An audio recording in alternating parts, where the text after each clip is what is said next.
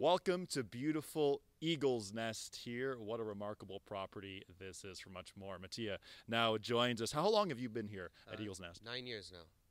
9 years. So how much have you seen the course grow and evolve in your 9 years here? Quite a bit. There's been quite a few changes over the last 4 or 5 years, and it just keeps on getting better. Now, we mentioned just before coming on camera some of the bunkers that have been redone or removed, I should say. Tell our audience about that. Yeah, so we're kind of famous for our bunkers. We used to have about 98 sodwell bunkers out here. We removed 30 of them just to kind of make the course a little more playable, and we redid every bunker on the course as well. Fantastic. So we're standing out here actually about to go play the golf course, which I'm super excited about. But for someone who hasn't played this golf course before, how would you best describe it? It's a beast. Definitely pure golf.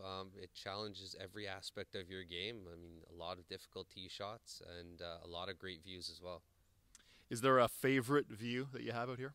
Hole number 8 would have to be, you can see the entire city skyline, CN Tower, you see all of Toronto, so you're at one of the highest points in Vaughan there. That's fantastic. Now, in terms of course design, is this parkland, is it links, that sort of thing? It's definitely a links course. We have a valley here with a few trees and stuff like that, so there's a bunch of different views, but yeah, predominantly a links course.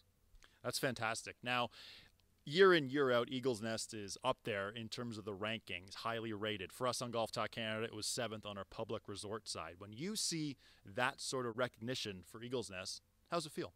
It feels pretty good. It's kind of like being part of a sports team, right? Like this is our club, and pretty passionate about that. As you should be. Now, that's great. And so that's the golf course side of things, and I can't wait to get back out and play. But there's also a lot of great amenities here as well, including a couple of great restaurants, right? Yeah, a couple good restaurants. We have Jim and Gary's Pub. We have Lago, which are open all season long. And yeah, we do a lot of events here. Yeah, for sure. Some great amenities. Restaurants are great too. And practice facilities. Some regard the practice facilities here at Eagle's Nest the best in Canada. How would you describe them? Yeah, you don't get too many public golf courses with these type of amenities. We do have a full grass range with 2 decks, a full chipping green, and a full putting green as well.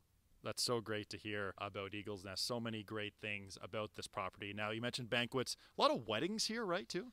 Yeah, I would say every weekend. Oh, that many? All year long. Wow, I was actually just had a friend who got married here a couple weeks ago, so it's so funny you mentioned that. Now, for those tuning in, those watching, those listening, loving everything they're hearing, I know we're at the end of the golf season now in the GTA, but heading into next year, how do they get out? How do they contact you guys to come out and play? So definitely check us out on social media and our website as well, and we do offer some corporate packages. So we are a fully public golf course, but if you wanted to be interested in a package, just hit us up on our website. And before we wrap here, what do you think sets Eagle's Nest apart from some of the other public golf courses in terms of the experience you get here at Eagle's Nest? I would say service. I mean, it is a fully public golf course, but as soon as you pull in down the driveway, you feel like you're at a private golf club, and we try to match our service level to that. That's very well said, my friend. Well, hey, thanks so much for your time today. Looking forward to getting out and playing later today, and all the best here going forward. Awesome. Thank you very much.